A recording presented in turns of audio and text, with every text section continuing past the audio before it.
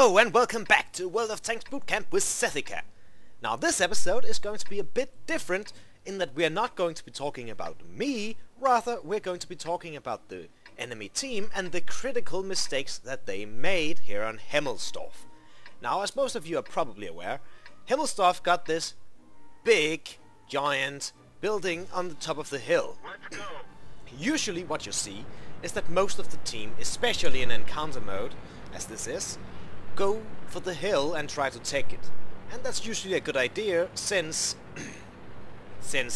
what you get out with in that case is a natural advantage, since the hill can overlook most of the map and you have easy access to get down from the hill and assist wherever is needed. So usually the team who wins the hill usually has a very good chance of winning the map, unless they're already being capped out. Now, I'm in the Object 416, a very low tank with literally, I think, a couple of degrees of gun depression, so not that optimal.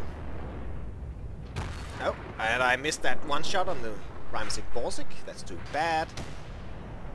But as you can already tell, most of both teams have gone up here, although considerably less on our team than on the enemy team, as far as we can tell so far. So, usually what you see is a couple of heavy tanks sitting around here, duking it out, and most of the team, a big part of the team moving this way.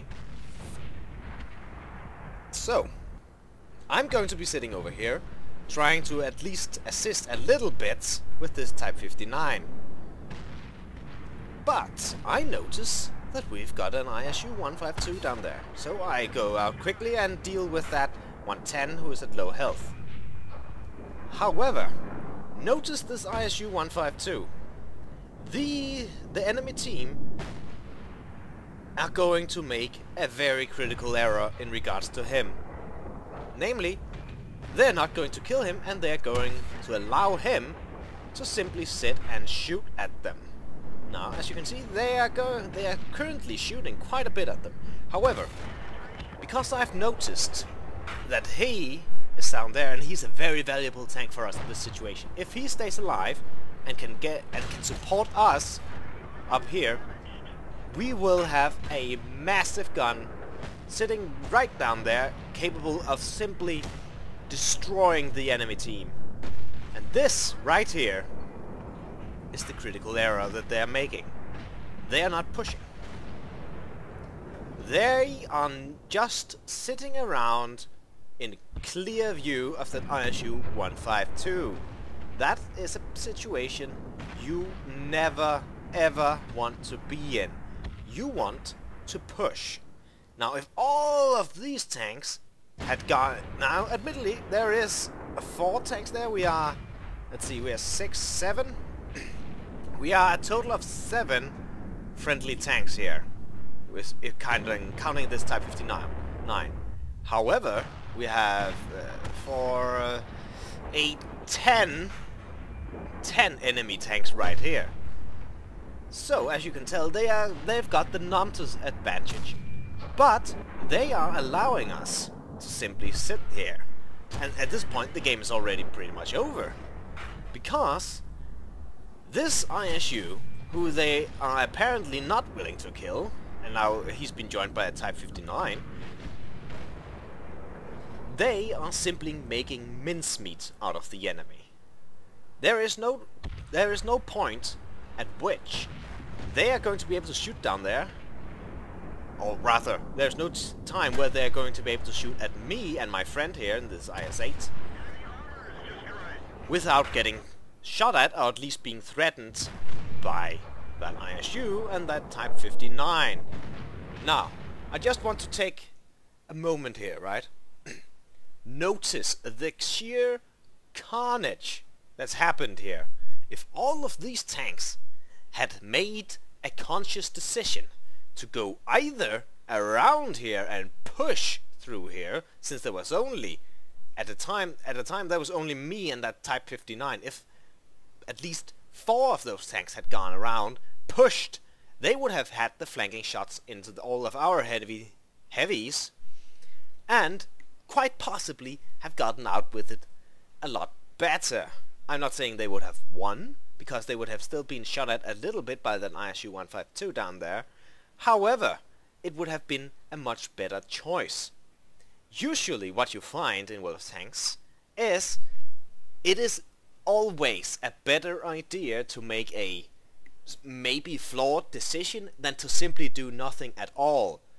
All of these tanks were willing to simply sit here because none of them were willing to risk the damage they would take moving around, or better yet, moving the other way around. They had the clear numbers advantage.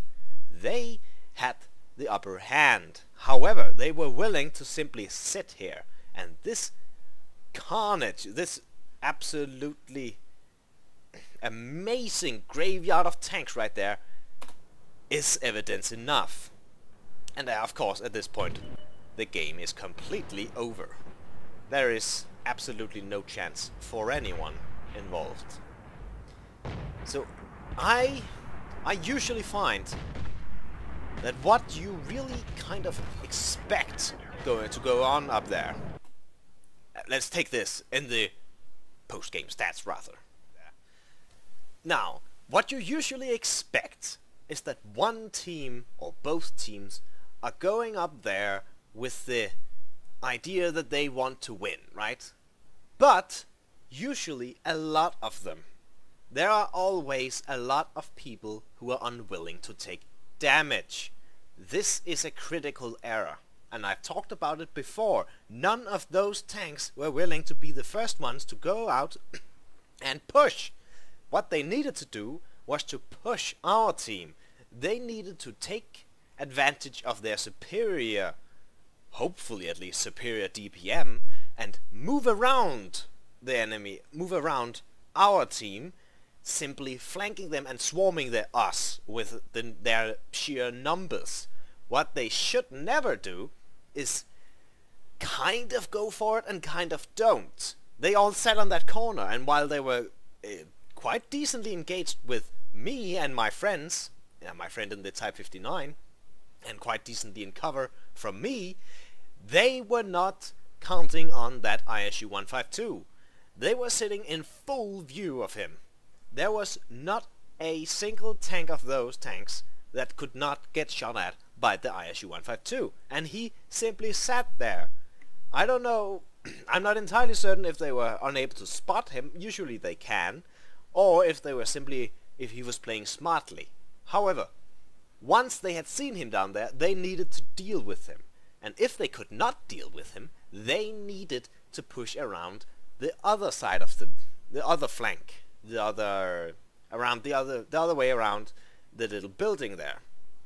They should not have just sat there. It would have been a better choice for all of them to go down from the hill and simply wait in ambush, rather than sitting up there and letting that ISU and that Type 59 mangle them. That was further complicated by me and my friend in the Type 59 punishing them whenever they were pointing their guns down towards that ISU. They were in a deadlock. They could do nothing on that side because none of them were willing to move forward. None of them were willing to goat their enemy team. As I've talked about before, you need to goat your team into pushing, and that's exactly what they should have done. Probably around not around the side where I was on, but the other side, where there were only 3 heavy tanks there, I think, if I remember correctly. There were 3 heavy tanks there, yes. Only 3 heavy tanks. Think about that. They had a Rimasig Borsig. 2 shots from him, and most of them are dead. And they were 10. There were 10 of them. 10 of those people. We had 6, 7 maybe. It was a complete wash. Alright, so let's quickly go over my stats here. Just to simply finish it off, I got 32,536 credits gross, 2,942 experience earned, and that was my first second class master badge. That just shows how much I played this tank is. I'm currently grinding it out, trying to get up to higher tiers of it, and I'm not doing very well in such a lightly armored tank. Looking here, we can see that that ISU did more damage than the two other tanks, the two other top tanks combined, and probably as much as the next 6 on my team. And he did more damage than the entirety of the enemy team top. He was allowed to simply sit down there and completely overwhelm them. Once they decided they did not want to kill him, they had lost. Once they decided they did not want to take the damage, take the risk of moving forward or moving backwards, they had lost. And it's as simple as that. Now sadly, I was not the one to spot them, so I did not get that spotting damage. That would have been glorious. Oh yes, 5,000 spotting damage. I am guessing he could also. It was probably at that time 59 who ended up doing all of the spotting damage. And finally I got myself 15,554 net credits. Now I hope that you will all think about this and never simply sit there. Make a choice. Either pull back or move forward. Don't sit in open fire. Don't sit anywhere where you are capable of being shot at and simply wait. In fact, never simply sit and wait. It's usually... well, there are cases. I'm being a bit overzealous there. But, in general, make a choice. Don't simply wait for the enemy to take one for you. And with that, I hope you enjoyed, and I hope I'll see you back tomorrow for more World of Tanks. Have a good evening.